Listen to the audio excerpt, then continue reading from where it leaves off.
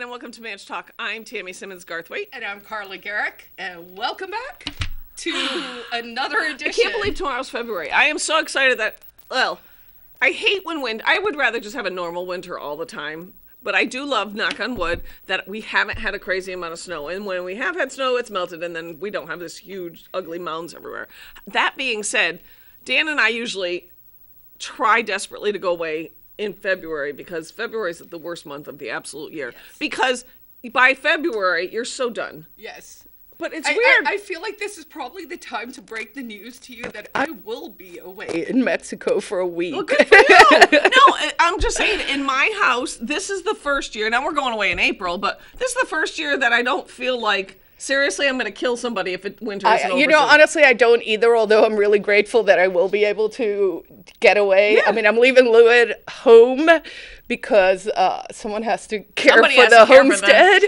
And also it's my birthday week, and someone else is paying, and, you know, all the good stuff. So I was like, you know, maybe I can accept the reward of taking a week off, since I do 4 jobs for free. So I'm taking the generosity that's being given to me. First, Groundhog Day would be Friday, must be? Isn't that the second? I don't even know. So the important things that are coming up for folks who are watching, especially on Facebook, we have Porcupine Day that we were talking about earlier. That is on Saturday at the Millyard Museum. It's going to be really awesome. So if you haven't gotten your tickets, please do that. And then the other important thing I want to talk about is some right-to-know bills. Which I think we both brought the same stuff, which is awesome. So first of all, tomorrow, which is Thursday, February 2nd. First, because today's the 31st. I should know, because I wrote a contract this morning. It's going to be a big day up at the State House. Is that when they're hearing this House Bill 1002? Yes. Okay. So, well, it's just going to be a big day in general. How do I know? Because I have enough fingers and enough pies that I've had like 4 different groups contact volunteers to be like, hey, can you hand out pamphlets for this, and this? And I was like, whoa, what are we doing? So I know there's secession bills, independence bills are being heard. There's some NHLA stuff that people care about, because I'm going to hand out the gold standard to go help with that. I got too much going on this And, well, I only volunteered because I'll be there for the right to know stuff. So the right to know stuff. Listen to this, folks. So, cheeky. So basically, it's this bill that wants to start to charge anyone who files a right-to-know request money to fulfill the request if it's longer than a certain amount of time. Now, let's just break this down before we even look at the wording and all of that. Imagine, if you will, that your government or town hall or whatever is supposed to provide you with certain services. Those services are enshrined in the New Hampshire Constitution and by law. And then suddenly it goes, yeah, when you show up at you know, City Hall, when you're there at the counter, we're going to start to charge you to fulfill our duties. Now, objectively, whether it's right to know or like, I don't know, filing for the license or your dog license or whatever, that is absurd. That's a literal tax on, it's a tax on you. So, you know, so imagine you got to the front desk in Manchester. Right. And it's more than what it's supposed to be. And they just go, oh, like, but for anything, be like, hey, on top of your licensing fee, you have to pay us. I looked at the legislation and I was like, okay, I always try to step back, and I always look at who the sponsors are, and did anybody think this through, and what caused this bill to come forward in the first place. So I know exactly what caused all of it. And I'm just guessing because I haven't talked to any of these people, but basically the parts that it adds is when you're saying, like, for instance, says provide a written statement of the time reasonably necessary to determine whether the request shall be granted or denied and the reason for the delay. This is required when somebody asks on a right to know request for information. If they don't do it, they have to provide a written statement of the time reasonably necessary to determine whether the request shall be, okay, that's fair. And now basically what we're adding is, and an estimate of the cost of making the record available if a charge would be incurred. And then down below it asks what the new stuff is. A reasonable charge may be made for the employee time to to make the record available to the requester, including time to search, retrieve, duplicate, redact, and otherwise make the record available for the requester. However, hourly cost shall not exceed $25 an hour, and no cost shall be charged for requests under 10 hours. Multiple requests from any person or entity to the same public body within a 30-day time period shall be considered one request. So what they're saying is, if you, under the right to know law, request X information, I would like to see this. If it's going to take them more than 10 hours, they can charge you $25 an hour to give you that information. This is just like the minimum wage stuff. Right. It is backwards, because if you say to somebody, well, you know, if you do it and it takes 9 hours, you can't charge anything for it. But if it's 10 hours, you can make $250 on it. Guess how long it's always going to take? We call those incentives. We talk about them all the time on this show, and that is why it is very important to align incentives with the correct behavior, because this is the reverse of that. This came about because there probably could be, and I don't think they're necessarily the people. There are problematic people, not people with legitimate concerns or legitimate requests, who just file right to know stuff just to be difficult. Well, I don't think it's that. And first of all, who gets to decide who's problematic? Well, the city decided Lori Ortolano, who has won several prizes for her work and who actually has won 3 Supreme Court cases, which means she was right from the start. They were wrong, and they've paid, I mean, she's paid $500,000 or whatever in legal fees. So the city's probably paid double that. And they don't care because it's not their money. It's the citizens of Nashua who have to pay. But they decided she's a problem child. But I mean, if that was the problem that this was supposed to be fixing, right?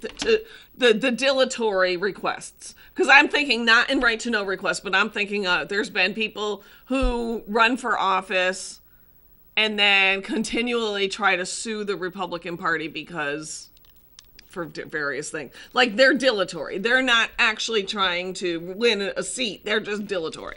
So let's just say that that's the impetus. The bill that should be about being dilatory in your request. If you're going down and asking for completely absurd things, then the town should go to that ombudsman and say, hey, Joe is abusing this system. Well, sure. So let's start with everything that's wrong with HB 10002, so 002, right? So imagine the chilling effect this will have on the media. Do you know who actually uses right to know requests? I know I talk about citizens who do it a lot, but the real people who do it is the press. There are 2. There is a op-ed from Mark editorial table and from Mark Hayward in today's paper, basically saying, hey, do you know that if I had to file right to know requests for the following stories, this is Mark Hayward now, that did take more than 10 hours, and they're important stories, right? Like, there are stories, like he said, nurses, practitioners, and physician assistants prescribing opioids more than physicians, at least at the beginning of the opioid crisis. So the opioid crisis, getting information on that. Nuclear contaminated materials buried beneath South Willow Street Shopping Center. Well, I kind of feel like we should know about that one anyway. That's the first time I've seen that. The violent people who could buy guns. So anyway, my point is details of Manchester police internal affairs investigations into 2 police officers accused of making racist comments.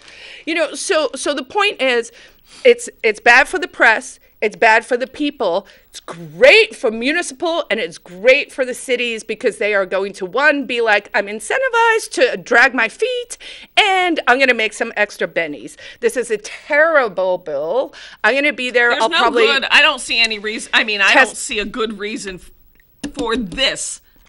I mean, if there is a problem that needs addressing, then address the problem specifically. Well, this is going against everything. That needs addressing is that the cities and towns of New Hampshire have now decided anyone who wants to file open records requests is an enemy of them. Of the municipality, which isn't true. And the point is, so there are several ways we could actually fix these problems. First of all, constitutionally, they're actually required to give it to us. So, the Constitution says open, accessible, accountable government. Okay, great. Then we have this 91A, right? RSA 91A, which actually restricts our constitutional rights. It defines it, but it restricts it because I don't know, I know they wrote the Constitution way back in the day, but I'm pretty sure they would have said, oh, one day people are going to be roaming the streets with cameras on their chests that can record everything, that could just tell you what happened. Right. We should make that secret because that's what we mean by open, accessible, and accountable government, because that's literally the government's argument, right? So they don't want to give us the information. Now, according to the constitutional amendment that we introduced a couple of years ago, that 2B, the privacy one. Privacy, yeah. I think we could take a mash of Article 8, which is the open government rights, and then I think it's 8, it might be 10, and then this new one. And basically, I think what we should be trying to do as a state is to pivot to open government. The technology exists, right? That's what I don't understand. So if I'm going to play devil's advocate. I'm Joe Municipality. I'm a small town. I don't have a ton of staff. I know that the law says that if, Joe citizen or reporter or entity wants, they can request X information, right? Then when I'm creating X information, I should make sure that it's reasonably easy to obtain from my perspective.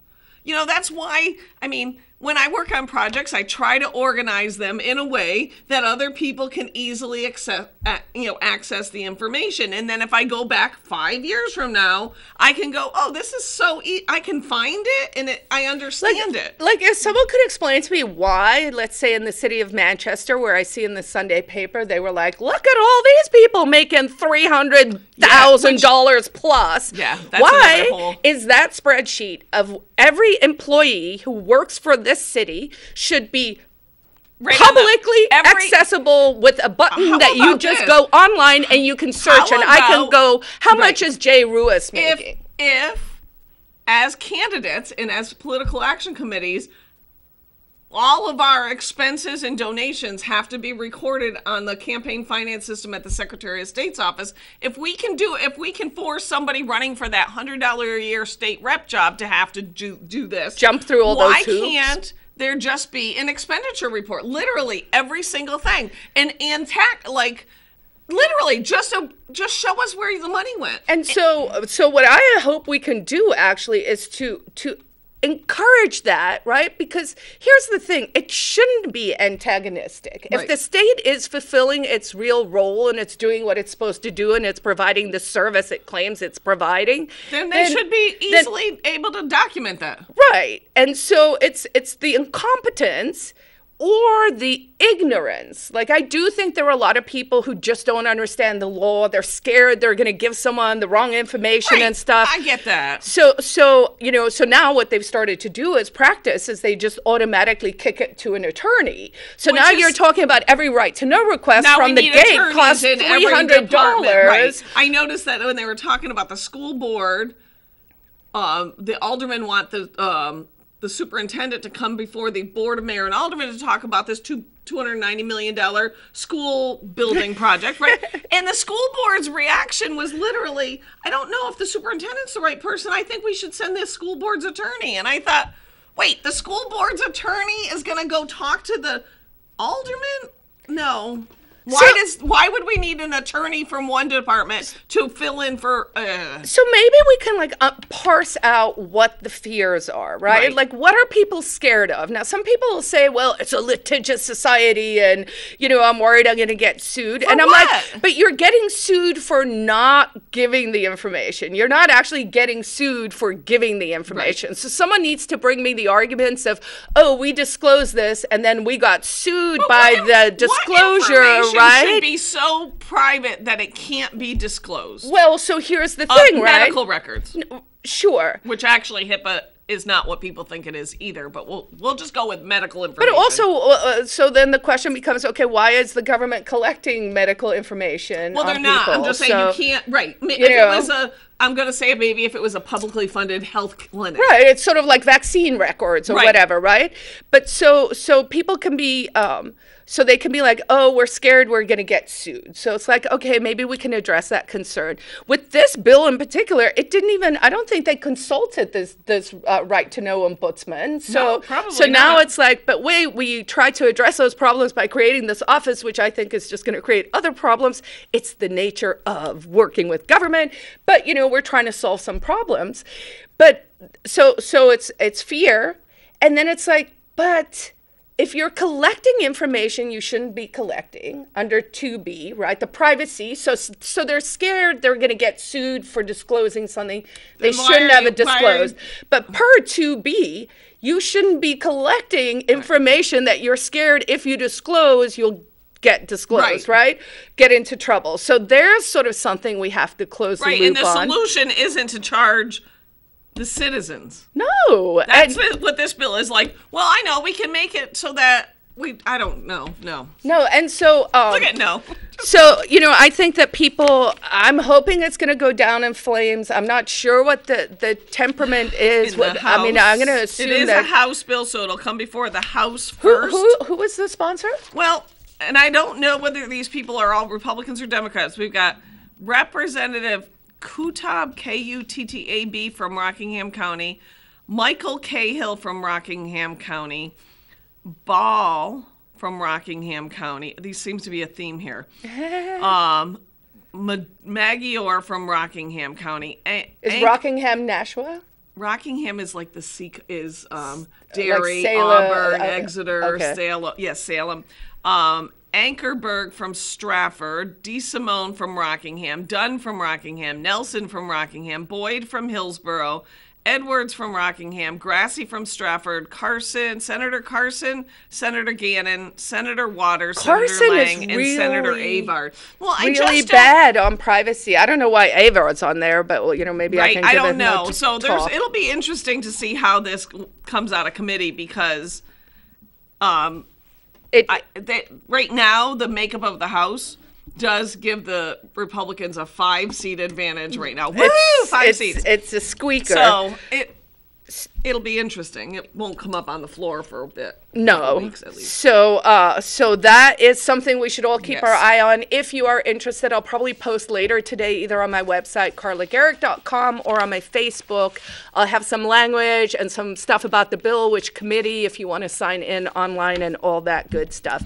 The other one, this is not a bill, but I did want to mention this because I thought it was cool because we talked about it so much, was the Remember the West Side lockdown back in 2016? Yes. This, for folks who don't know, there was an incident with sort of I believe he's actually legally crazy, so I can say a crazy homeless dude who had a firearm.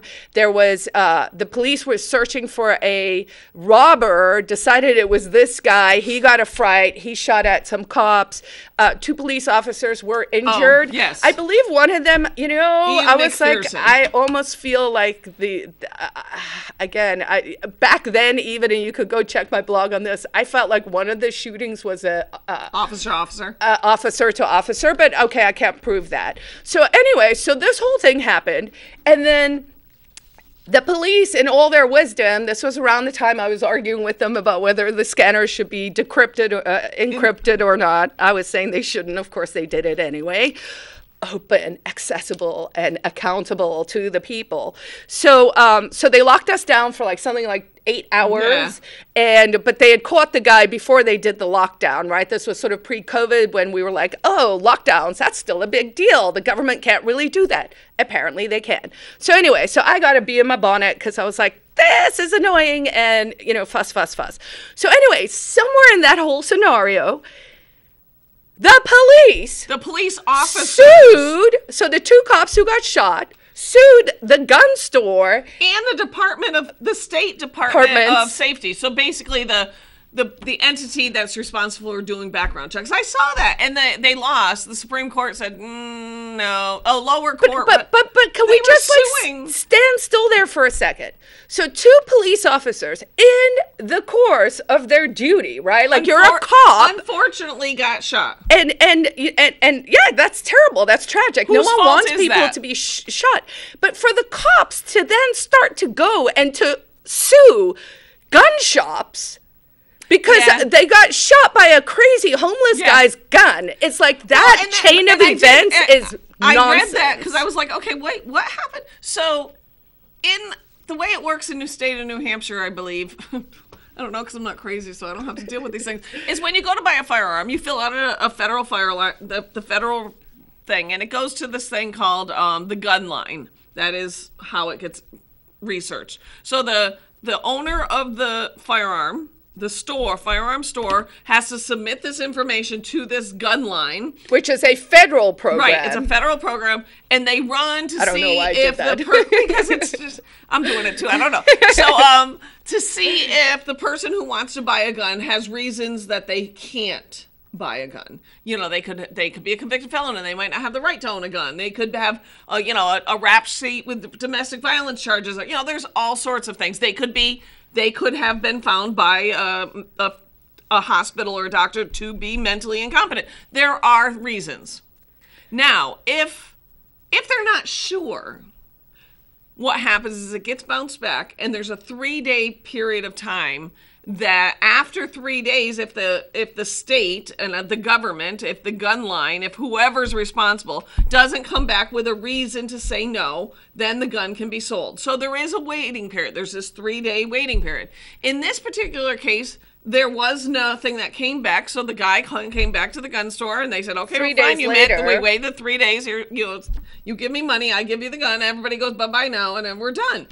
So to sue the Department of Safety, I guess, is one thing if they failed to be able, there really, I don't think, was anything that they could use with the information that they have access to. I guess he did have a rap sheet, but that it wasn't domestic violence. It wasn't any of the things that would flag it. So if you want to be upset with somebody, be upset with all the employees up at the Department of Safety that are tasked with doing this job that maybe didn't do it. But to say to the gun store owner, that somehow he's responsible when he 100% followed the rule, yeah. Speaking of which, if you're a conspiratorial person, or I really think, like, sometimes I gotta just say, I think the government, like, sometimes the people who we're turning to for help are our own worst enemies. You have to watch, and I believe it's on Netflix, a thing called American Nightmare. Did you watch it? Yes, 3-part series. Episodes. Yep.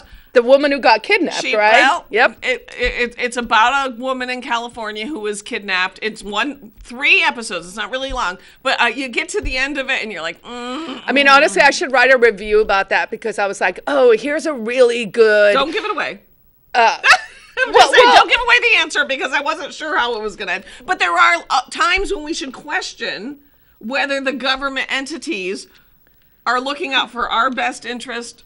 Oh, I think you should question it all the time. We're back to incentives. Like, who do they really work for? Who's paying them, right? They don't seem to think it's us. So. I would like to, maybe next week, I wouldn't mind talking about the salaries. I did notice, because I take it upon myself, because they never put the 2 lists in the same format. I know. So Tammy takes her time, and you have to copy them and paste them and copy, and it takes like 20 minutes. And I did that, and then I put them all in one, and then I sorted. And I'm looking at the top list, and I'm like, where's the chief of police? Yeah, he doesn't appear on either list. Which I'm just curious, like, so wait, if one person's not there, who else isn't there? Oh, I'm sure I will help you with that, because that would be a good story to. Well, I just don't, like, again, back to data. You exported all this data. How is it that the chief of police isn't listed in there? No, and then the other thing, just back to that right to know stuff. So one of the sneaky things they've started to do too is if you so when you file a right to know request, you have to do it with some specificity so that they kind of know what you're looking for, right? But they have all these secret names for all their lists and documents and databases and stuff behind the scenes. So if you don't know what the magic name within their department is, they decline your request. And it's like, but come on, right? Like the data exists. Like they're not expected to pull the data in the format you want.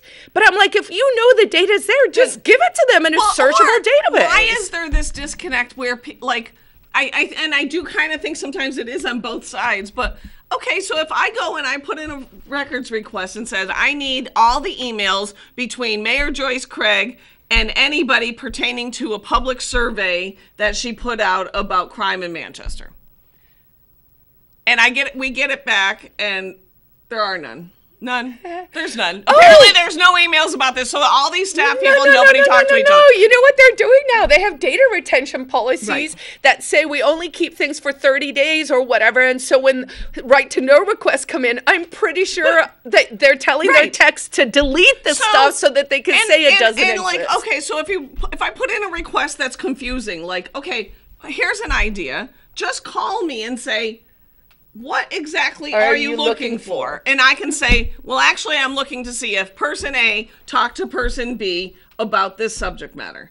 Okay, thank you. And then they can go narrow the search. Honestly, I feel like it's like most of the people I deal with in the state know who I am by this stage, right? So I feel like my right to know requests and stuff, sometimes I just shoot an email to someone because I have a question, and they officially treat it like a right to know request and everything. Like that has actually surprised me over time. But I'm like, that's actually great because I seem to get my requests fulfilled. I don't do them all the time, of course. Yeah. The last thing I did want to mention just for folks is there is a constitutional amendment that's being proposed on parental rights. Yeah. So I guess, it's hard not to believe that we're not in an actual insane asylum. And here's my evidence for that. The front of today's Union Leader has the following headlines, right? It says both, I hope I'm going to find this in time. Dispute rages over bill limiting sports by biological sex. So that's all the transgenderism and all of that. And then this heading says, the diaper spa draws neighbors' ire, right? The diaper spa. So the diaper spa is where people who have a child fetish go to do whatever they're doing, babies right? So twofold. I'm just like, that is so weird. Like all of that is just so weird that we've gotten to the stage where parents are literally saying, hey, state, we have to let you know you are not the guardian of our children. Because our neighbor is a diaper spa. Like, and honestly, that, who cares what the diaper spa people are doing? Each to their own. The only reason we know is because it's licensed, right? So now it's, so actually it could be like if it was just next door and people were coming and going and you had no idea, you probably wouldn't care. Maybe someone's having their nails done, right? So it is because of also government interference that these are becoming issues. But you know what? I'm going to take a look at the wording for that parental constitutional amendment. I haven't read all the words either, but it sounds like it basically just said, if it's the one I'm thinking, that parents have the right to decide things on behalf of their children. For their education, their lives, and their I didn't know we had to spell that out, that was the parents' responsibility. Well, this is the problem. We live in a world where people think unless you wrote a law, then it's illegal. Right. So somehow it's now illegal for parents to be parents or something. So whatever. I don't know if it's the right solution, but at least let's get it in writing that parents are in charge of their children and they're not owned by the state. We're getting the wrap-up signal, so we're going to wrap up. Happy February 1st for all of you tomorrow, and we will be back next week with, I'm sure, something wonderful to talk about. Stay warm. Bye, guys.